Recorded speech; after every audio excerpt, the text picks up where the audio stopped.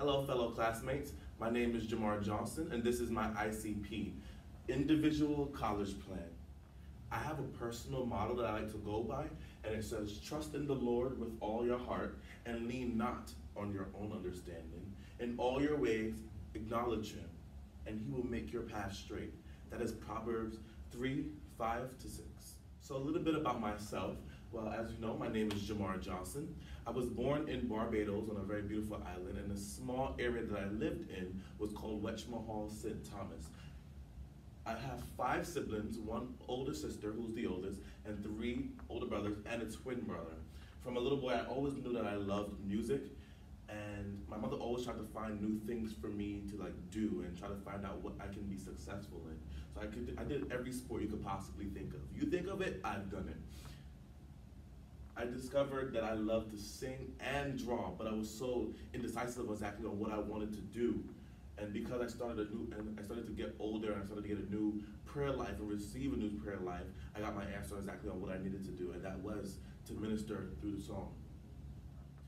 A little bit about myself. Well, as you may know, my name is Jamar Johnson. I was born on July 11th, 1996 on a very beautiful island called Barbados.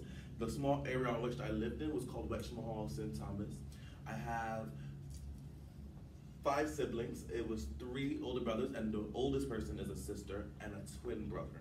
So, from a little boy, I always knew that I loved music, but my mother was never able to tell that I loved music because I never presented it to her. She tried everything in her power to try to find something that I could be successful in, and I ended up doing every sport you could possibly think of. You name it, I've done it. When I realized I can sing and draw, I was so indecisive on what exactly I wanted to do. And then when I started to get a prayer life, I started to actually receive my answer. So I know now that I am supposed to minister through this gift of song. More about me. Growing up, we didn't have that much money in my family, and me and my twin brother, we used to travel back and forth between the US and Barbados. So when I was here, he was there, and when I was there, he was here. We were never able to stay here at the same time. At a certain age, I began to trust in the Lord and believe that my dream and my goal is something that can make me successful. Because my sister, she's a doctor, my older sister. My brother, he's a math professor in a college. Everyone's pretty successful, and they all have the things that make them unique, and I found exactly what made me unique. And I knew I had to follow this path. So at some point, I told my parents, I want to stay here. And then after some point of time, they decided to actually have me and my brother finally get here, and we made ourselves a little bit more financially stable. And then, of course, there's financial aid and stuff like that. I currently attend NIAC to get my BA in music, and I'm expected to graduate in 2020. My personal mission statement, I'm gonna start by saying, I start off my morning every morning with a prayer. That's the first thing I do. I have to put my armor on. I have to know that when I go out in the world, I'm protected and I'm covered by the blood. So I start my morning off with my prayer, and I say, Lord, I ask that you cover me in your blood, and I thank you so much for everything that you have done and everything that you will continue to do within my life. Lord, I ask that you order my footsteps, oh God, and to help me not to operate out of my own flesh. I pray like you said in your word, Father, Lord God, that no weapon formed against me shall prosper, and you give me a peace and a sound mind. I pray that the enemy comes under subject of the Holy Ghost, and at the end of my prayer, I always end with, Lord, not my will, but your will, that will be done. I end it with that because when I think about my life, I know that he has a plan for me. I may not see it, I may not understand it, but I know he has a plan for me, and I know I have to follow through with it, a straight and narrow path. And if I can get to where I need to be, I can save many souls that comes behind me. Let's get into a little bit more about exactly what is a life wedge. This is my definition. This is not 100% accurate, It says, in life, there's always an input and an output. And such as if you put in work, you can get an output of something, or some would say an outcome. Right here shows a shovel, as you can see. The 2 ends of the shovel is called the output. The actual shovel itself is the input force inside of the dirt. There's an axe that also shows this example, when the axe itself inside of the log is the input force, but the log is the output force, the both ends. And for this hammer and the chisel, the outcome is the actual board again, and exactly how it's angled, but the input is the actual chisel inside of it and the hammer. Now, the actual definition of a life wedge. It says wedges are a part of your everyday life. For example, a zipper, a pencil sharpener, a cheese grater, and a shovel all makes wedges. As you can see into this picture right here, the output forces are the outside of the zipper, and the input force is the zipper itself that connects the two. There's something that separates them when you zip it down, you know, there's something that comes in between it. That's the input force and the output force. Over here, I have a couple of life wedges, a life wedge list. It says skill enhancement, strong education, healthy living, Bible reading, commitment, dedication, practice, focus, love, and of course, God. In this slide, I explain exactly how a life wedge can apply to me. How, you ask? Well, I wrote right here, as you can see, I can be like David. Then David said to the Philistine, you come to me with the sword and with the spear and with the javelin, but I come to you in the name of the Lord of hosts, the God of armies of Israel, whom you have defied. This day the Lord will deliver you into my hands, and I will strike you down, that all this assembly may know the Lord saves not with the sword and the spear, for this battle is. Then I also wrote my purpose in life. I wanted you guys to understand a little bit about me and what I wanted to pursue. My purpose in life is to become an inspirational teacher, where I can have an impact on others' lives all around the world after watching and waiting for mine to be transformed and guided by my faith. Over here, I also wrote a small little poem. It's called By Faith. It says, faith is believing when you have not seen that you have help that comes from without or within. But when you lift your head up in prayer and God of the future, every secret he hears. Faith does believe, even when friends don't understand, or you don't see someone to lend a hand, a way in life and declare a path there. You will see the God of the heavens become. He has done it all for me. By faith, you must travel and face what life gives you, but it's up to you to make something good of what you receive. No man limited can do it. It's not having faith that will limit you. When I think about it, I see my ideal wedge and I see my reality wedge, the real wedge of where I am and where I would like to be, you know? I think about it and I laugh sometimes because in my ideal wedge, I wrote stuff like, practice more. Some people like to say practice makes perfect. I like to say perfect practice makes perfection. Doing more constructive things with the time outside of Netflix, of course. Actually listening and being able to communicate with others. Praying at your prayer time, at your designated prayer time. Always being there for your family, of course. And focusing more on school and graduating with at least a 4.0. Then there's my real wedge. And then on this list it says, not finding enough time to practice. Becoming very distracted with social media and TV. Procrastination, of course, a lot of us have this issue. Reading my word, pursuing my degree and my focus, and work in my field. Goals that I have, I wrote, the first goal I have, obviously, that I need right now from that the small thing I learned from this class, is that I can get a planner, so I can plan my life out a lot better and be a lot more organized. I wanted to graduate college, to get a new car. I always wanted a BMW, preferably black, small, you know. I wanted to get a new home, an actual house. I didn't want to rent anything. I wanted to get married before the age of 28 with 2 kids, a little boy first and a little girl to be more exact. And then I also wanted to build a home back in Barbados, so if anything is to happen to me in the future, I can always go back home and knowing that I have something of my own already there and set aside for me. I also would just love to just travel the world now that I'm young, and so that I'm not in a weird place and I don't know what's going on around me. I like to just know people, get to meet new people, and branch off, you know. For my spiritual goals, I wrote, spend more time in God's presence, really getting to know him, to be able to save as much souls as possible, and plant seeds and hope that they can all be nourished and saved. Unlock more parts of my heart, tearing down any spiritual strongholds or walls that I'm hiding behind. Reading more of my daily bread, of course, and spreading more of the gospel. As for community goals, I volunteered for this class. I volunteered at a soup kitchen. It was called the Holy Apostle Soup Kitchen. That was the most amazing experience I've ever experienced in my life. I would have never probably actually did it on my own, but I actually did learn a couple things from that method. I learned that in my life, I want to be able to raise money for the homeless. Anything that they may need when they're cold outside, they can get a jacket. If they're hungry, they can have food whenever they actually want it, you know? Helping people to get off the streets, that's the most important part for me, especially young people. Using my gifts so that someone can be saved. If I can, small things, like if I could just sing in the train, I used to do that all the time. I called it TSM, which is Train Station Ministries. Sing the train, and whatever I make, I just give to the first person I see.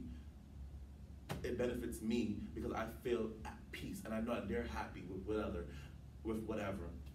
I also want to volunteer more and more soup kitchens and for the Salvation Army. I have my own inspirational scripture, and it's actually in 1 Corinthians 6:13 to 14. And as you can see, the picture says, stand firm right here. You see the guy standing firm like that. It says, watch, stand firm in the faith, be brave, be strong. Let all that you do be done with love. I am a big fan of love. I mentioned it many times before in this class. Love and faith is my two important things in life. Without those things, I can't be successful. I can't be who I want to be. How can I love someone who I've never seen and can't love someone who's standing right in front of me? And that's how I think about it. And that's how I know that this is exactly where I'm supposed to be. And this is the scripture that makes me motivated and remember everything that I've learned so I can teach it. So I have a couple things here, if you can see it. It's the drum principle, the wedge principle, the Mandela principle, and the big picture approach. In the drum principle, it says, is the thing that keeps me on track. It's the thing that keeps me and my guard up at all times and ready. It's the thing that keeps me focused on my dreams and my goals. For the wedge of principle, it says, just like the narrow but the sharp shovel that you've seen that I showed you in the diagram before, it says it can split wood. It is a sharp focused life, and a sharp focused life is in fact more effective when it comes from a dream and a goal. The Mandela principle, if you can see it, the principle tells me it's okay to struggle, but you have to hold on. Everything God does is necessary, and no matter how long it takes you, you will win. The big picture approach, it says a philosophy that encourages taking a broad view, a bigger view, and seeing the other side of it. This approach includes seeing things at a brush stroke or canvas, some would say, and a context level. A little bit more about myself that I forgot to tell you guys is that when I originally came to NIAC, I didn't come here as a BA in music. I came here as a psychology major, and I wanted to at least do music in the background, but something kept pressuring me. And then one of the professors who actually knew me from singing in Maine one day, he saw me, his name was Professor Overseer Sneed, because he's also my overseer. He said, no, that's not what the Lord wants from you, and that's not where you are supposed to be. You're supposed to sing. So then I ended up auditioning for NIAC, and I learned a little bit more about what the music department is actually capable of doing. I wrote a little list here, but I'm going to break it down and abbreviate this a little bit. The Bachelor of Arts with majors in music degree consists of a strong music program, which we have here at NIAC, with a broad range of additional academic studies. Students here or anywhere that's studying BA in music, they have the opportunity of getting a vocal coach with every semester that they have at their school. So it helps you to progress your voice and to perfect things like your diction. I have a strong problem with diction, if you can hear.